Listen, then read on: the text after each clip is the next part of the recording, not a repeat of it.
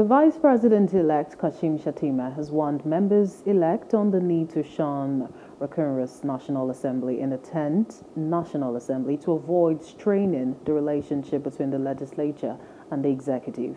Shettima gave the charge during a meeting with the speakership candidate, Honorable Tajudeen Abbas, and his deputy Benjamin Kalu, endorsed by the party in Abuja. Addressing the lawmakers numbering over 100, Shettima reminded the lawmakers-elect that former President Goodluck Jonathan lost the 2015 election as a result of rancor in the National Assembly following the emergence of Aminu Tambuwal as Speaker of the House against his party's wish.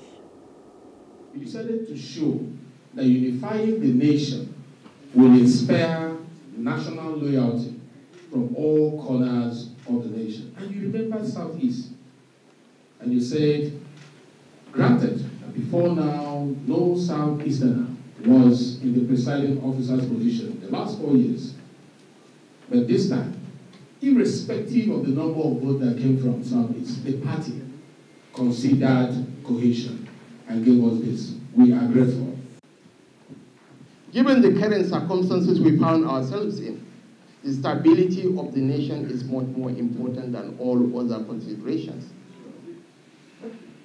The most incompetent, the most corrupt Southern Christian is better than the most puritanical and competent Northern Muslim to be the President of the Senate of the Federal Republic of Nigeria.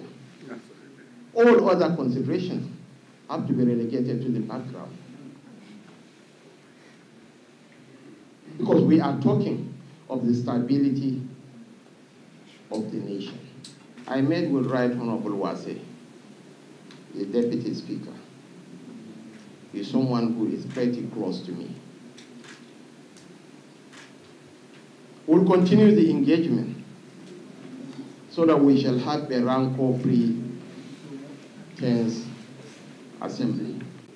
We are very grateful to you, to Mr. President-elect, and to the party for finding us worthy of this enormous leadership.